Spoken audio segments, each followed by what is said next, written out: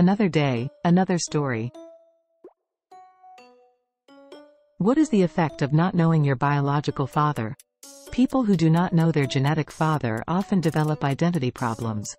The identity with the unknown father, to whom they attribute all the personal characteristics that they cannot trace to others. Consequently, such characteristics are less strongly felt as being part of one's own personality. How many children don't know their father? More than 20 million children live in a home without the physical presence of a father. Millions more have dads who are physically present, but emotionally absent. What % of dads aren't actually the biological father? Of all the possible fathers who take a paternity test, about 32% are not the biological father.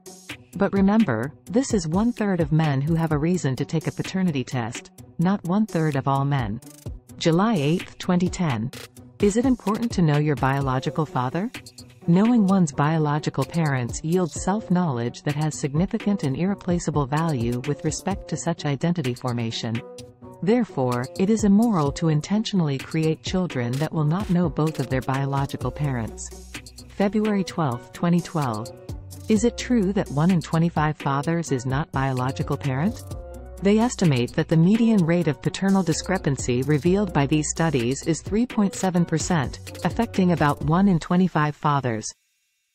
Around 1 in 25 men could be unknowingly raising children to whom they are not biologically related, say UK researchers. The team, based at Liverpool John Moores University, has reviewed previous studies to estimate the rate of paternal discrepancy worldwide. They found that the proportion of families in which Who is your real biological father? Around 1 in 25 men could be unknowingly raising children to whom they are not biologically related, say UK researchers. The team, based at Liverpool John Moores University, has reviewed previous studies to estimate the rate of paternal discrepancy worldwide.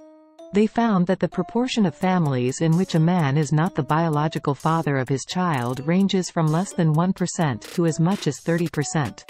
The researchers say their findings, published in the Journal of Epidemiology and Community Health, have huge implications for the use of genetic testing in forensic and health settings.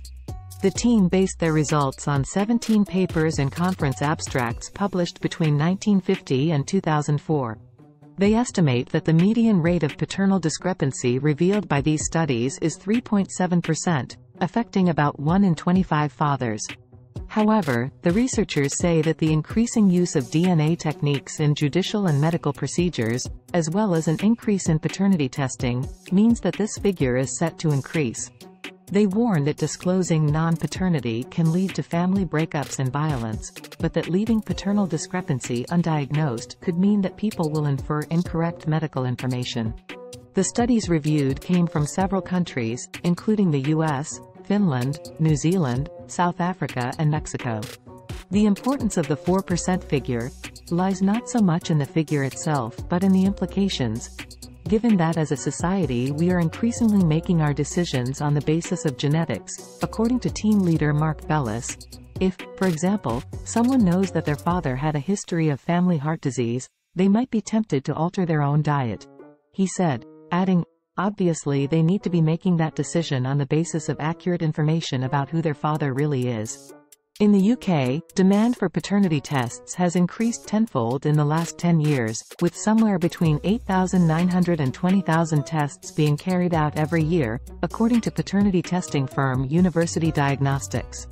And in the US, the number of paternity tests has increased from 142,000 in 1991 to 310,490 in 2001.